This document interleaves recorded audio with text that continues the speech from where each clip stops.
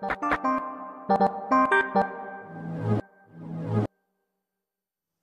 in a video I posted the other day, I was doing some C programming in VIM, and then I'd exit out and compile the program and run it. And someone asked, you have tmux running, you can split your screen. Why don't you split the screen and not exit out of VIM? And that's a very good question. That would be a better way to do it. An even better way is you can actually run shell commands in VIM, and you can compile and run the command without exiting out of VIM.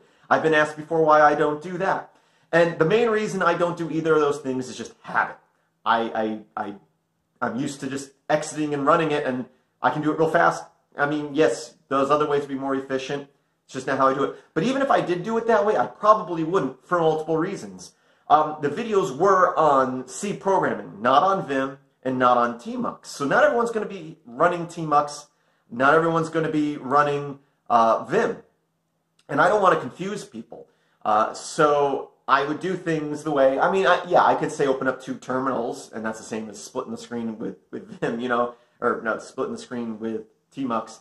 But in general, and I mean, obviously I'm going to do things the way I do them, so this isn't always true, but for the most part, I try to do things in my videos the most basic way. So even if I normally compile and ran stuff in VIM, unless the tutorial's on using VIM, I'm not going to do that because I don't want to confuse people who may not be running VIM.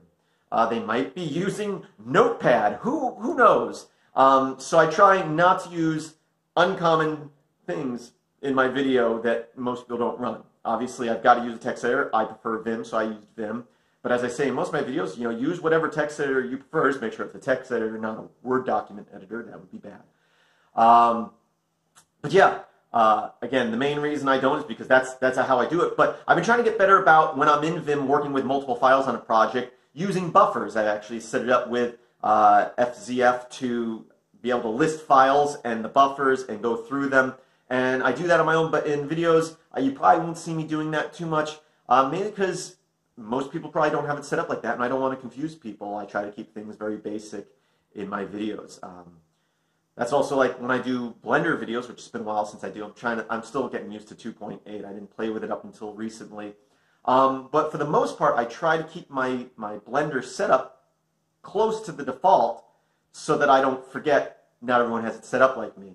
And you should customize your applications to, you know, make your workflow go good. But when you're teaching people and showing people, you should try to keep things at the defaults so you don't confuse people. So my life is kind of split that way because my system's set up how I like it, but I also try to keep things as basic as possible for my videos so I don't have to exit out of my default settings for the videos because I wouldn't think to do that. Anyway, it was a good question. Thanks for asking. Your way is technically probably better, but then again, like I said, actually compiling and writing stuff without exiting out of VIM in VIM is probably even a better option.